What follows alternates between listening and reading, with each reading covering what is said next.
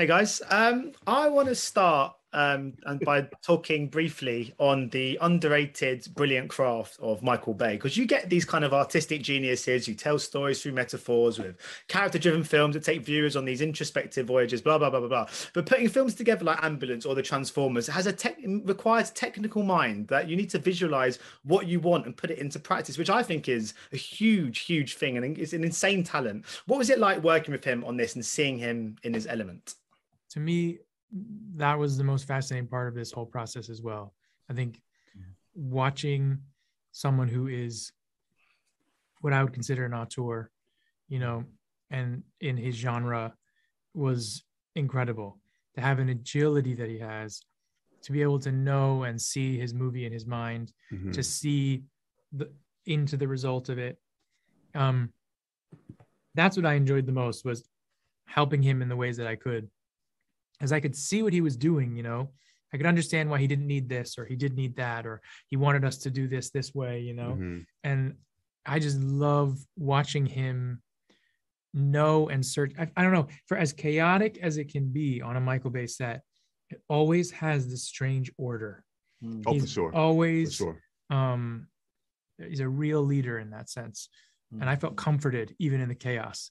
And he works by, he has a plan, works by inspiration. But what's impressive is that, he has a plan, and then he's inspired by something, and he immediately knows how it's going to plug in. He's like, oh, okay, no, I'm going to take that out, put this there, and everything will work, and everything will be seamless. It's interesting to see how his mind works and how that materializes on the day. In a lot of ways, people talk about, Marvel movies and how they're made, and how every good idea wins.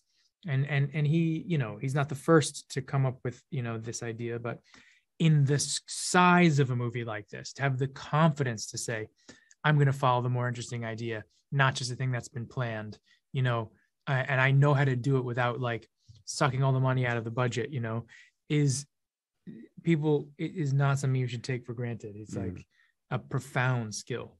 Yeah. Yeah, I think most of the money on the budget, this one probably went to just closing all the streets that he needed to close off. You guys, I think just buying cars and crashing cars. That seems to be. Yeah, and Yahya, did at any point Michael let you drive, or was it always stuntman? No. I did a great deal of driving on this. Oh wow! I had a crash course in an ambulance driving, on the first day, swerving around the orange cones and trying to drift the ambulance. I tried as much as I could to drift on the day, with Jake in the car and the team in the back. I definitely got to do my share of driving on this one. Yeah, it's quite a challenging film to shoot, because I know, Jake, you did a film obviously quite recently, The Guilty, which requires a similar discipline, which is to constantly get yourself into the frame of mind of a character within a really short time span. So usually I imagine different locations, different outfits, different time periods help place an actor kind of in a moment and let them understand where they need to be, like emotionally at any given time. But is that harder to do with a sort of real-time thriller of this nature? No, I think that's the skill of a professional actor, is, nothing is in order. Making movies is a very technical process. So you have to be able to like hold your creativity for the very technical thing that you have to do. And oftentimes it's very much out of order. I find that to be the best part of it.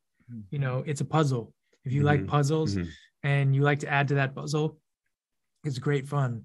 And it also is just letting go, because I don't know how you feel, but I don't believe in continuity. Like, I believe in emotional continuity, and, there's a reason you're shooting a scene on this day for this reason, and you give it to that scene, and then, you shoot another one. But it is just a skill and a craft, Yeah, sorry. Yeah. So I love the character Will in this. I thought I could really relate to him. Danny, that guy is completely unhinged. How is it like playing? Yeah. I think that's what every Danny says. Isn't it? I can really relate to Will, but yeah. But I by the way, feel exactly the same as you, which is Well, my question is going to make me sound like even more of a Danny, because I was going to say we have all these aspects of our personality that can be a little eccentric. That we kind of keep at bay because society dictates that we should, but can it be quite cathartic releasing that side to you through the prism of a character like Danny? Danny has a big need, like Danny like the size of Danny's expression is the size of his need, you know, whether that's the need to be seen or heard, or the need to, like, and not to answer the question for you, but this is a lot of what I see. Like, if he's uncomfortable, the degree of his discomfort is going to manifest, or of his discomfort is going to manifest in you know, the backlash, or, you know, his desire to get his brother home, you know, to get his brother home and safe, and to, you know, to come through on his promise. You know, he gave his word that he was going to get his brother home and that everything was going to work out. And the stakes are high if he doesn't come through on his promise. I imagine that probably drives a character like Danny crazy.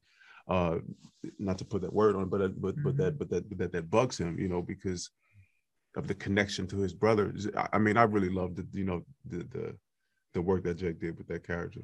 But also, it's just fun. You're in a Michael Bay movie, and, like, you know, you're big, and it can hold a lot of big primary colors, you know. And so that was always fun to play around. There's a lot of improvisation. We were doing stuff, so I was just saying crazy stuff, and, you know, it was all over the map. But I think in the end, I actually really relate to Will more than I do to Danny, and maybe that's why I was interested in playing Danny.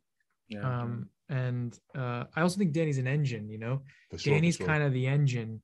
You know, you need an engine to that ambulance. You need an engine to that, and pushing it forward. And it requires a very, very big engine to stay away from all those things chasing us. A wild one, and that's definitely what Danny is. Yeah, well, two great characters and two great performances. Thank you so much for your time today, guys, and best luck. Thanks so much. Cheers. Bye-bye. Ladies and gentlemen, you're watching Hey You Guys.